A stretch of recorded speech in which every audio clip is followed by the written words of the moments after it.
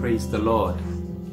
Isaiah chapter 60 and verse 1 says, "Arise and shine, for the glory of the Lord is come upon you." And verse 2 says, "Darkness will cover the earth and gross darkness the people." But God is saying He has caused His light to shine upon us even during this gross darkness. I'm reminded also of what Jesus said in Matthew chapter 5 and verse 14. He said, "You are the light of the world." You know, light is appreciated more when it is dark. And I believe that even as COVID-19 covers the earth with darkness, hopelessness, anxiety and depression, God is giving us an opportunity to arise and shine for His kingdom.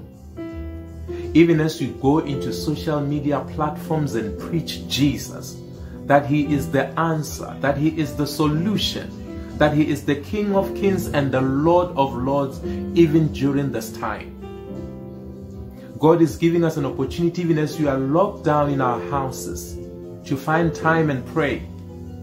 Pray for our pastors. Pray for our church leaders, that God will give them platforms to bring hope to this dying world in the name of Jesus Christ.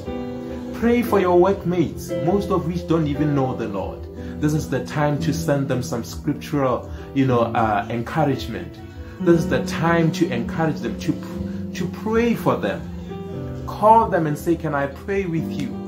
I believe that this is the time when they will actually say, "Yes, please, let us pray." This is the time that God is giving us to win souls for His kingdom in the name of Jesus. So I want to pray for you today that may God strengthen you. May God give you courage. May God remind you that greater is He that is in you than he that is in the world. That you will rise in power. Lock down in your house like you are. Rise in power and in glory. And speak words of power and speak the light of God over your city, over your town, in Jesus' name, over your neighborhood and over your communities, in the name of Jesus Christ. Even as medical science at the moment is still failing, I believe God is giving us an opportunity to bring healing through Jesus to our communities and to our people, in the name of Jesus Christ. I pray against depression. I pray against boredom.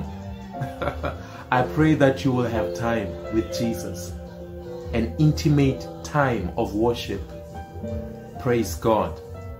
I'm alone in my house in South Code, but I believe that I'm not alone really. Jesus is with me. I pray for my wife. I pray for my parents back in Botswana. I pray for my pastor right here in Reading. I pray for my life group leader. I'm just finding time even to pray about things that have been postponing. God is giving me an opportunity to write songs. God is giving me an opportunity, to pray and to prepare messages. So I believe that God is actually giving us time to be still, to sit back and relax. Psalm 46 verse 10 says, "Be still and know that I am God." In other words, when we are still, when we are seated, when we are laid back, that is when God shows up.